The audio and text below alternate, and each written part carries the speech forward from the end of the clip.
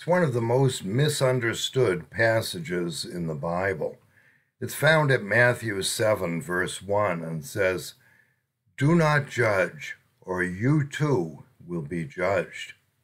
It seems to be some people's favorite verse in the Bible, especially people who want to get away with something they shouldn't be doing. "You're not supposed to judge me," they say. Many mothers hear this from their adult children. A daughter announces, "I'm moving in with my boyfriend."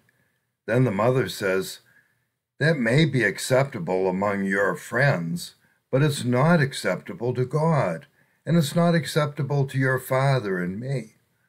And the daughter replies, "You're not supposed to judge me." But is that what Jesus meant? Elsewhere in the Gospels, Jesus tells us to judge correctly. At John 7:24, Jesus says, "Stop judging by mere appearances, but instead judge correctly." Why does Jesus say in one place, "Do not judge," and in another place, "Judge correctly"? Let's look at the context.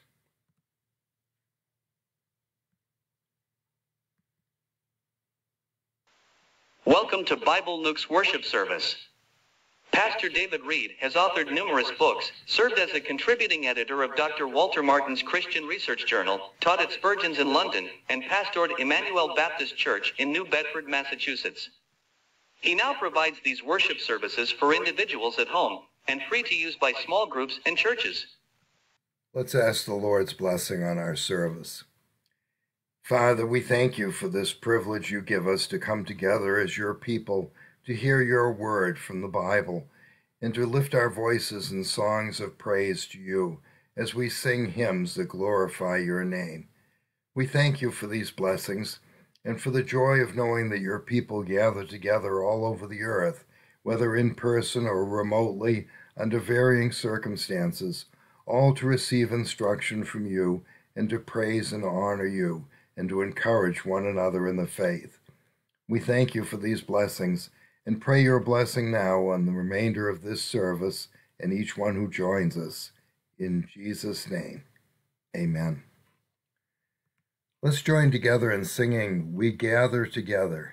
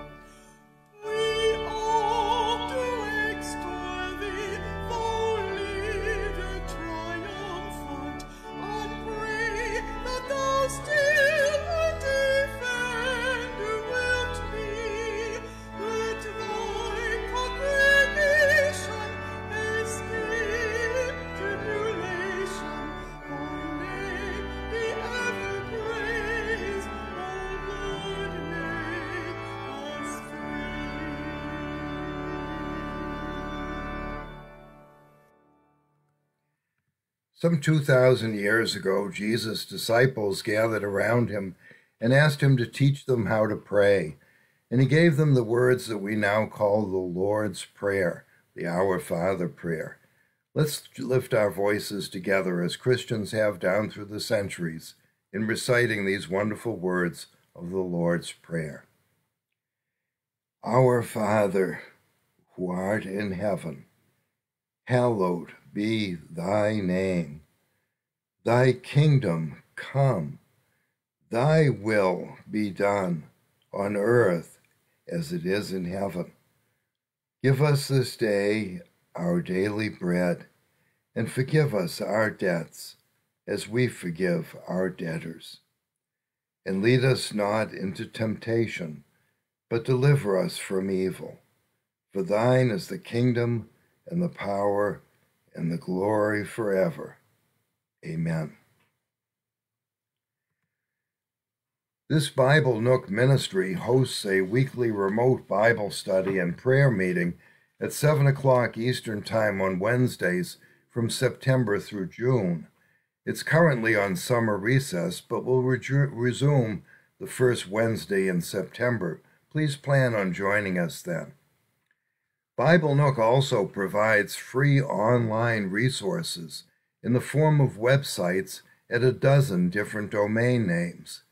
At the tobbible.com domain, we provide a free modern Bible translation that's copyright free, the original Bible for modern readers. The Bible we provide at BibleForTheEndTimes.com can be read online or downloaded for free and features footnotes highlighting and discussing passages on the end times, the last days, and other important prophecies. At DoorstepBible.com, we provide a free Bible in digital PDF format. It's also available in print like the others, and it has footnotes that enable you to answer Mormons and Jehovah's Witnesses when they come to your door. Our AnswerJW.com website provides other extensive resources on that cult, including a free online digital version of the book, How to Rescue Your Loved One from the Watchtower. Our LeftBehind.com, LeftBehindAnswered.com website examines the Bible verses related to that controversial new teaching. Our UNversusIL.com website explores the roles of Israel and the United Nations in end times prophecy. Our ComeFollowJesus.net site offers an introduction to biblical Christianity for non-believers and new believers, and for all of us to review the basics of our faith. And our main website, BibleNook.com, provides links to all of the sites I just mentioned, and also features lots of other helpful material. Our videos of worship services and individual messages remain available for streaming at youtube.com/BibleNook and at facebook.com/BibleNookMinistry. These live-streamed services are aimed at providing traditional worship services for believers who otherwise would not have them because they're confined to the home or because they don't have a nearby church that sings traditional hymns and preaches Bible messages. And they're also aimed at reaching the world with messages proclaiming and upholding the gospel of Christ. We pay Facebook to boost our messages, and we pay Google to advertise our YouTube messages, with the result that the thought-provoking thumbnails, a few of which you see here, reach millions of people. Toward the end of 2023, Facebook and Google reported more than 250,000 total views for our message on Israel and Armageddon. A flood of responses and comments, including many from non-believers and many comments from inside Israel itself, prove that this video got many people thinking and talking about the gospel message. The 250,000 views reported for that message shows that for a very small ministry with a very small budget, Bible Nook reaches a very large audience. During the year 2023, we received gifts totaling $5,326, and we spent $5,875 on web hosting and domains, post office expenses, Zoom, and our call-in conference line. And overwhelmingly, we spent that money on boosting messages on Facebook and YouTube.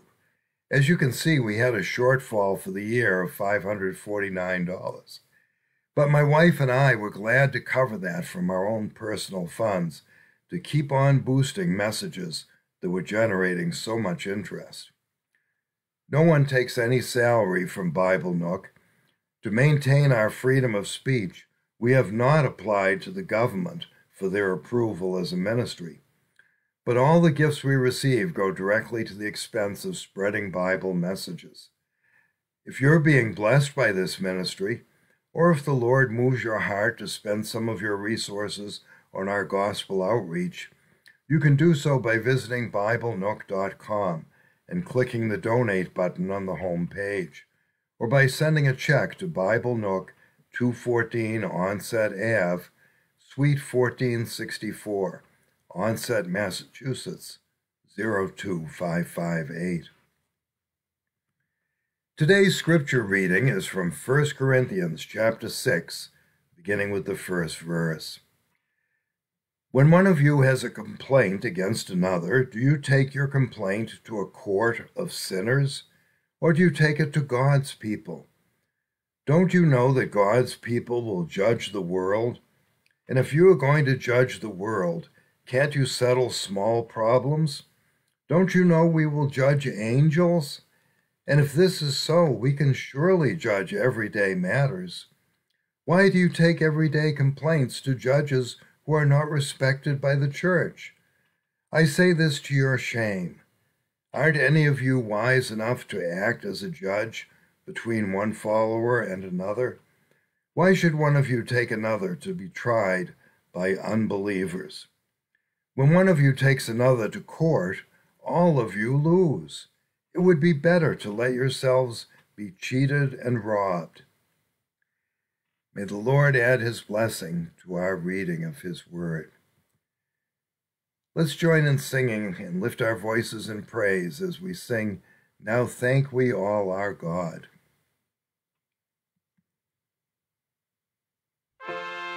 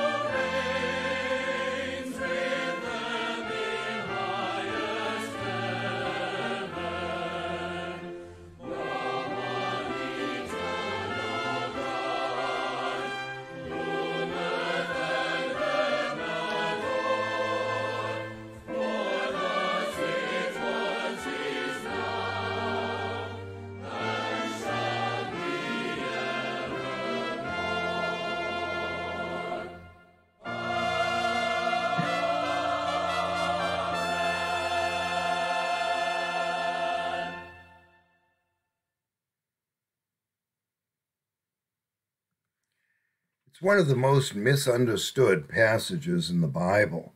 It's found at Matthew 7:1. Do not judge, or you too will be judged. It's also found in the parallel account at Luke 6:37. Do not judge, and you will not be judged. Do not condemn, and you will not be condemned. It seems to be some people's favorite verse in the Bible, especially people who want to get away with something they shouldn't be doing. You're not supposed to judge me, they say. Many mothers hear this from their adult children. A daughter announces, I'm moving in with my boyfriend. Then the mother says, that may be acceptable among your friends, but it's not acceptable to God, and it's not acceptable to your father and me. And the daughter replies, you're not supposed to judge me. But is that what Jesus meant? In other passages of the Gospels, Jesus tells us to judge correctly what is right. Why don't you judge for yourselves what is right? Jesus said at Luke 12:57. And at John 7:24, he said, stop judging by mere appearances, but instead judge correctly. Let's look at what our Lord actually said in context in the Sermon on the Mount. Beginning in Luke chapter 6, verse 36, Jesus said, be merciful just as your Father is merciful. Do not judge, and you will not be judged. Do not condemn, and you will not be condemned. Forgive, and you will be forgiven. Give, and it will be given to you.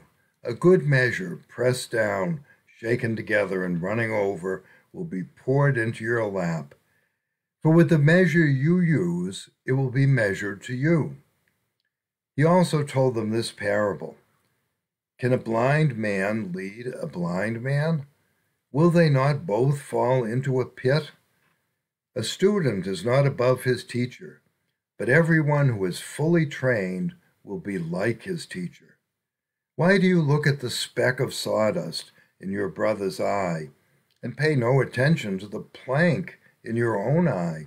How can you say to your brother, brother, let me take the speck out of your eye, when you yourself fail to see the plank in your own eye?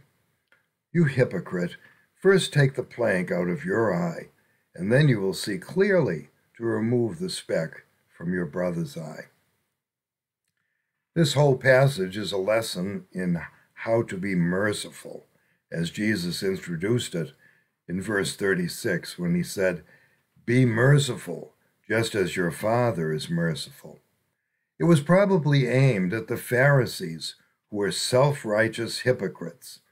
When Jesus healed a withered man's hand, instead of rejoicing at that miracle, they were judgmental and complained that it was done on the Sabbath. They certainly weren't merciful. When Jesus healed a paralyzed man and told him to pick up his cot and go home, instead of rejoicing that the man was healed and could walk, the Pharisees were picky and judgmental and told him he shouldn't be carrying his cot on the Sabbath. So our Lord likely directed this lesson at those Pharisees. He continued in verse 37, do not judge, and you will not be judged. Do not condemn, and you will not be condemned. In Matthew chapter 12, we read about an occasion when Jesus went through the grain fields on the Sabbath. His disciples were hungry and began to pick some heads of grain and eat them. When the Pharisees saw this, they said to him, look, your disciples are doing what is unlawful on the Sabbath. Jesus responded to them, defending his disciples. God's law to the Jews prohibited working on the Sabbath, but it was only the Pharisees' opinion that grabbing a handful of grain constituted work. Jesus didn't hold that overly strict opinion, and neither did his disciples. And in his response in Matthew 12, verse 7, Jesus told the Pharisees, If you had known what these words mean, I desire mercy, not sacrifice, you would not have condemned the innocent. So that helps us understand why Jesus said in the Sermon on the Mount, do not judge and you will not be judged. Do not condemn and you will not be condemned. The Pharisees judged his disciples and condemned them. Jesus said they condemned the innocent. And that's what we could find ourselves doing if we go around judging people and condemning people. We could find ourselves condemning the innocent, especially if we're judging without mercy. Jesus said, be merciful just as your Father is merciful. Do not judge and you will not be judged. Do not condemn and you will not be condemned. Harsh, unforgiving judgment is wrong. Jesus said we should be merciful. Superficial judgment is also wrong, judging by appearances. At John 7:24, Jesus said, stop judging by mere appearances and make a right judgment.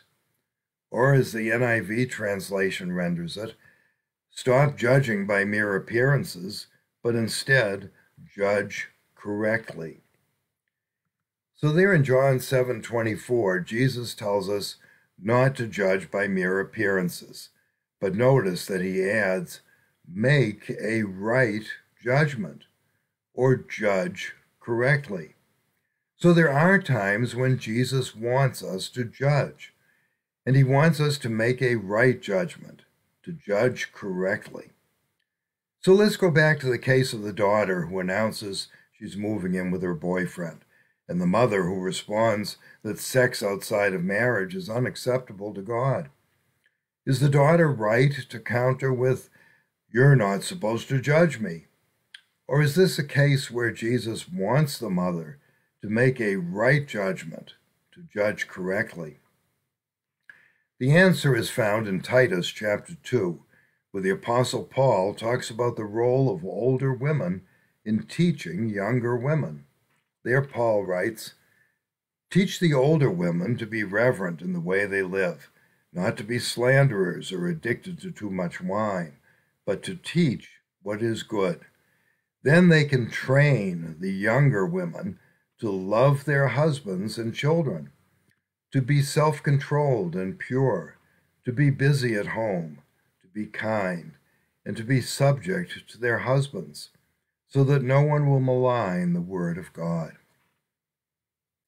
So according to this passage, older women have a God-given right to train the younger women.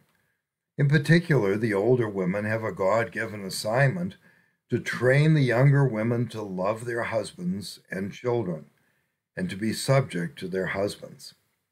So the mother here is making a right judgment. She's judging correctly. She's just fulfilling her God-given role in telling her daughter that she should have a husband, not a live-together boyfriend. The mother is teaching her daughter what is right and wrong in regard to marriage and family. This is not a situation where Jesus says, do not judge. Rather, it's a situation where Jesus says to make a right judgment, to judge correctly. And the purpose is not to condemn the daughter, but rather to bless her with good advice that will make her happier and more successful. Besides making sure that we judge correctly, we also need to be sure not to judge hypocritically. Hypocritical judgment is wrong. That's why Jesus says in Luke 6, beginning in verse 41, why do you look at the speck of sawdust in your brother's eye and pay no attention to the plank in your own eye? How can you say to your brother, brother, let me take the speck out of your eye, when you fail to see the plank in your own eye? You hypocrite, first take the plank out of your eye, and then you will see clearly to remove the speck from your brother's eye. It's hypocritical to judge other people's conduct when we are doing the same thing we're accusing them of, or when we're doing worse things. We've all seen examples of that recently in the news coverage of the Me Too movement. Women began coming forward accusing prominent men of sexual harassment, exploitation, and worse. Some men who were TV show hosts, commentators, or reporters covered the stories and added their own condemnation of the accused, only to have it come to light later that those TV reporters themselves had engaged in the same bad conduct. One prominent state attorney general was a leader in the Me Too movement, claiming to be a defender of women, prosecuting men who abused them. But then he was forced to resign after 4 women accused him of the same things or worse. So he had a plank in his own eye all along, while he was pretending to do something about the sawdust in other men's eyes. Jesus says, first take the plank out of your eye, and then you will see clearly to remove the speck from your brother's eye. And that is the intended result, removing both the plank and the speck. The Lord is not saying that we should let our own faults stop us from helping others overcome their faults, but rather he's saying, first take the plank out of your eye, and then go on to help your brother. Then you will see clearly to remove the speck from your brother's eye. The Christian church should be a place where both things take place, where the Word of God helps us to overcome our own faults, and where we help one another to grow up as children of our Heavenly Father. But outside the church, we may encounter people who don't want our help. In Matthew's account of the Sermon on the Mount, he notes that right after this discussion, Jesus added, "Do not give dogs what is sacred. Do not throw your pearls to pigs. If you do, they may trample them under their feet and then turn and tear you to pieces." So we need to judge when to speak and when to keep silent. But the most important judging we can do is to look at ourselves in the light of God's Word. If we don't work on our own faults, if we leave that plank in our own eye, it will blind us and make us incapable of helping others. In Luke 6:39, Jesus said, "Can a blind man lead a blind man? Will they not both fall into a pit?" If we leave the plank in our own eye, if we don't ask God's help to overcome our own faults, we are then useless when it comes to helping others. We're like a blind man leading a blind man. On the other hand, if we do listen to Jesus and if we benefit from the lessons he teaches us, then what he said in verse 40 becomes true in our case.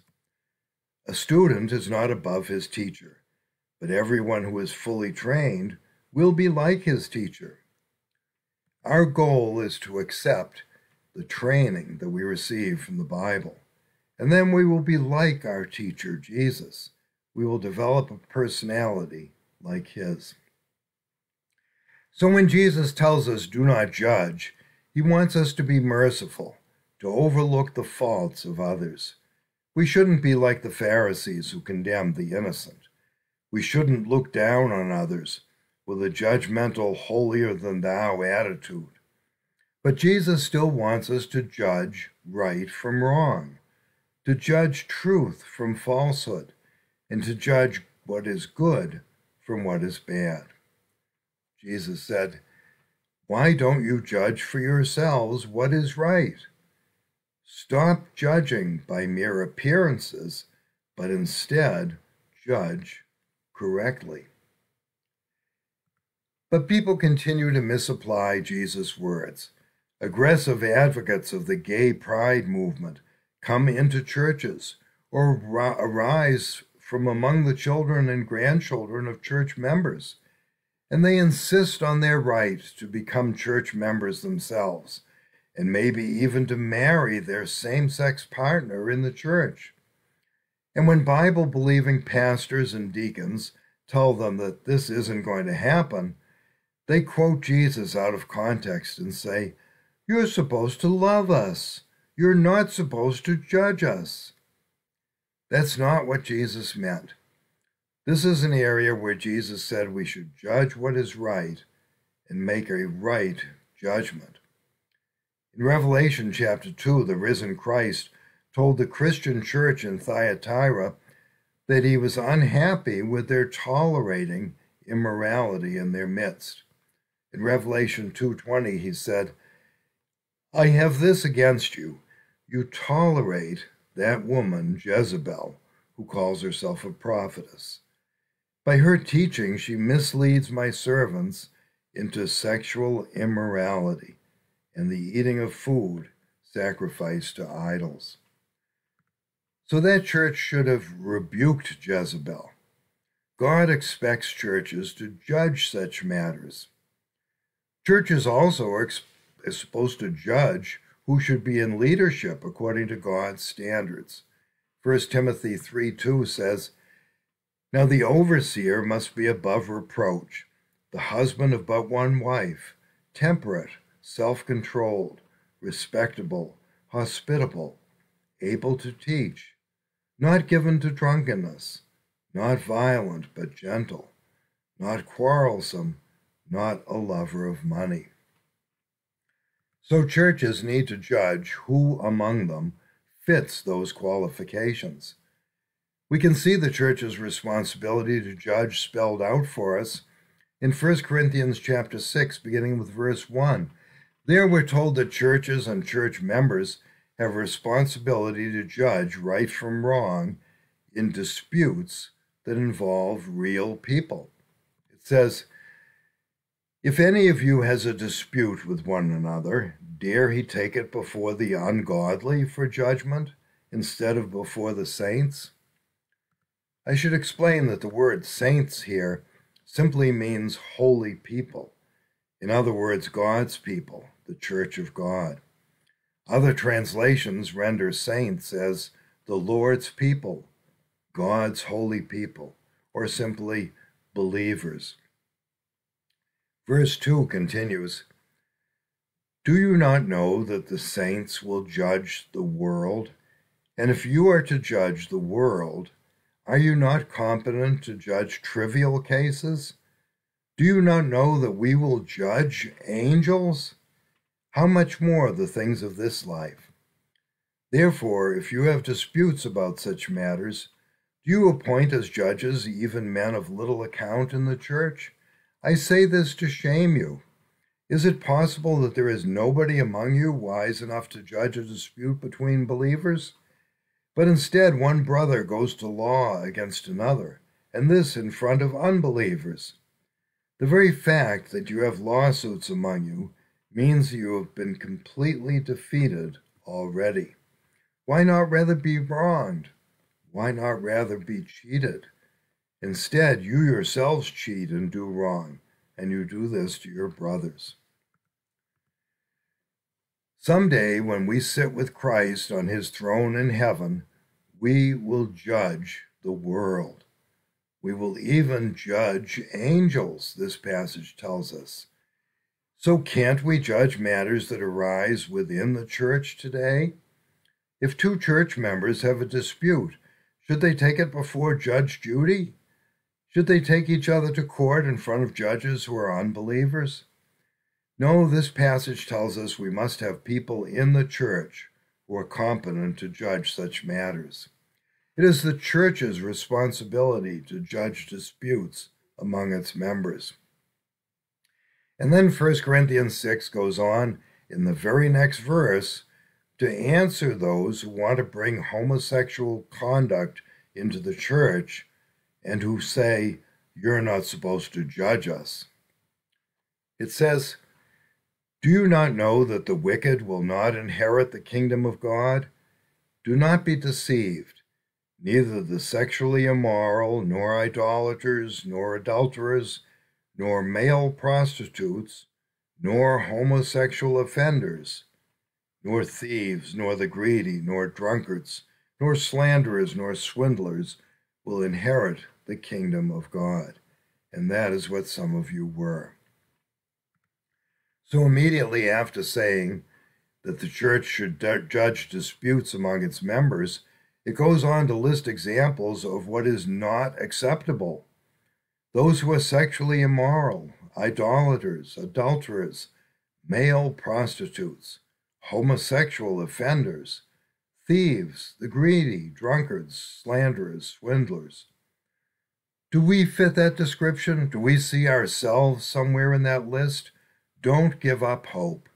Verse 11 says you can change. It says, and that is what some of you were, but you were washed, you were sanctified, you were justified in the name of the Lord Jesus Christ and by the Spirit of our God. When we turn to Christ, he forgives us sin and washes our sins away by his blood that was shed on the cross for us. So when we consider the context, the Bible's message on judging is very clear. Do not judge like the Pharisees did, unfairly condemning the innocent. Do not judge hypocritically when we are guilty of the same conduct or worse, but judge correctly and judge for yourselves what is right in matters where the Bible spells out what is right and what is wrong. Let's pray. Heavenly Father, we thank you for your wonderful word, the Bible, and the things in it that teach us how to live here on this earth and that give us hope for eternity beyond. We thank you for blessing us with these wonderful things, and we pray that you'll continue to teach us from the Scriptures to have your view on matters rather than the view imposed on us by the world around us. In Jesus' name, amen. Let's join together now in singing, Come Ye Thankful People, Come.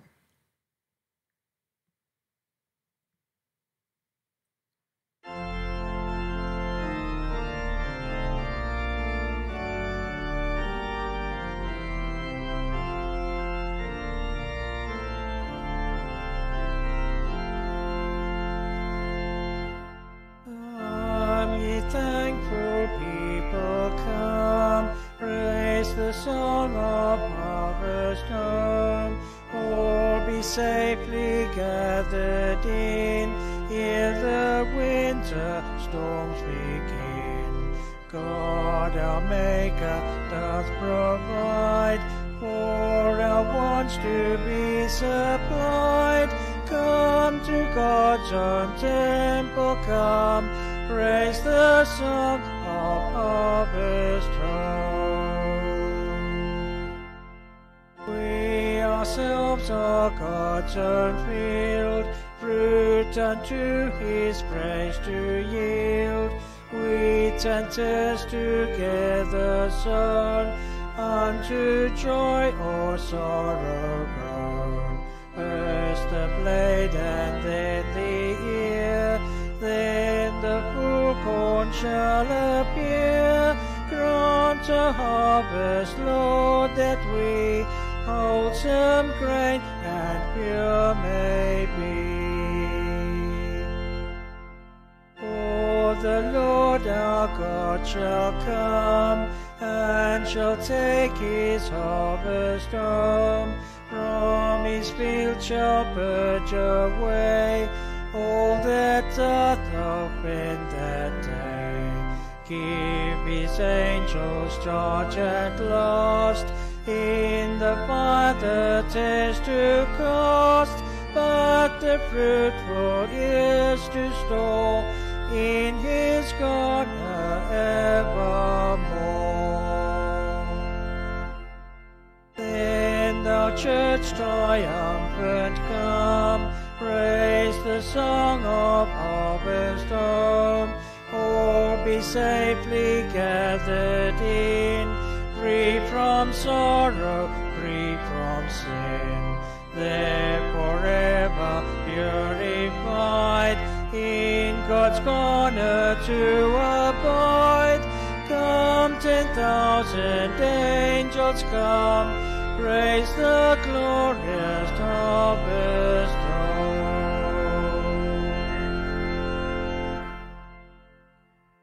Heavenly Father, thank you for the wonderful things in your word that lift us up beyond the troubles of this world and the troubles in our lives, and give us a wonderful hope, and help us to see that you have things under control, that you are the all-powerful one, and that the time will come when your kingdom will make all matters right, including for each one of us. We thank you for that wonderful hope. Pray that now that you'll help us keep your word in our hearts and your gospel on our lips through the days ahead. In Jesus' name, amen. God be with you till we meet again. God be with you till we meet again. By his counsel guide uphold you, with his sheep securely fold you. God be with you till we meet again. Till we meet, till we meet, till we meet at Jesus' feet. Till we meet, till we meet. God be with you till we meet again.